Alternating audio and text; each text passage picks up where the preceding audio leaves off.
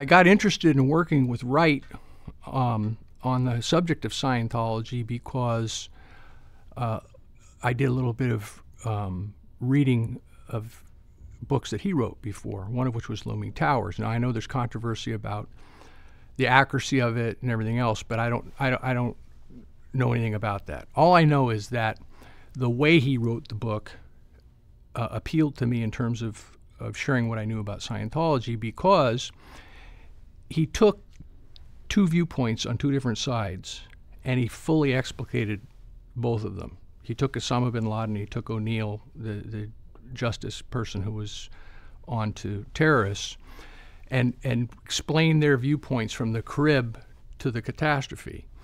And that is something I never saw done with Scientology before. And I assume, since he won the Pulitzer Prize for it, that he would remain true to that sort of fairness, that objectivity, where you're getting into two subjective views that conflict to see a bigger picture. The end result of it, clearly wasn't that at all. And in fact, it was one viewpoint, it was one anti-Scientology narrative that excluded anything that might muddy that narrative or might throw any bit of it into doubt. That was the end product, the book Going Clear. I identified going through it, and for me it was very frustrating because a lot of that other viewpoint I provided, some of which I've provided taped evidence of, but that's only a small minutia fraction of the amount of explanations and facts and education on the subject that I provided to Wright that never made it into the book because it didn't fit the anti-Scientology narrative. And as I reread the book, I did a review on it when it happened contemporaneously, and I just really sort of lashed out at some real obvious fact check errors that really peeved me at the time, because I had been hounded on them numerous times by his fact checkers and him, and like several times on individual facts that he still got wrong in the book. And it really kind of threw me for a loop, because I understood he was with a big publisher. It was probably got a huge advance. He was able to take 2 years, have a whole crew of fact checkers and researchers and everything else, and to have that many glaring errors that just stuck out at me that were just ones that involved me and things that I said. I was just bookmarking that.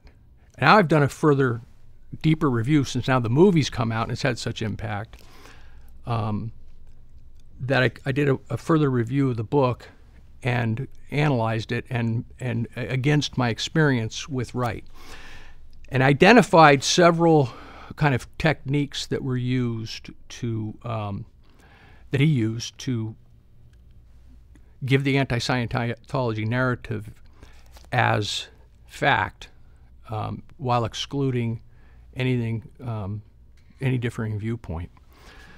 The first technique he uses was to paint himself as, and he does it in the introduction of the book, and he did it in the introduction of the movie, and he did it on the press circuit, was this introduction of his approach, which he states right in the book was to find out why Scientology was so alluring and how it was so appealing, and how it kept people within it, or people stuck with it, despite it being public relations suicide. I think he put it, that there must be something to it. Ultimately, when the movie was done and he was writing the press circuit, he said really otherwise. He wasn't trying to find anything out. He was trying to advocate for tax exemption revocation, and he was trying to embarrass people from being involved in Scientology, trying to actively get them to defect. One of the things that made me want to participate too was that I looked for a previous book that he did on the subject of religion, and that was called Saints and Sinners.